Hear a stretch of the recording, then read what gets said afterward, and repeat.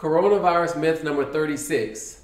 COVID-19 will be over soon. Let's just hang in there. We're a team. Let's stay home together. And this will be over before we know it.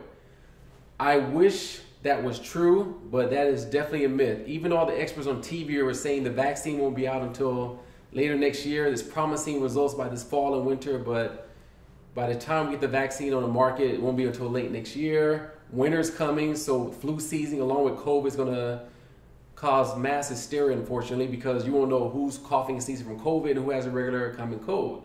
So no, this is not going to be over anytime soon. And also the virus has mutated over 100 times. So actually less people are dying in the hospital, which is good news, but the virus is mutating so it can stay in circulation, like influenza.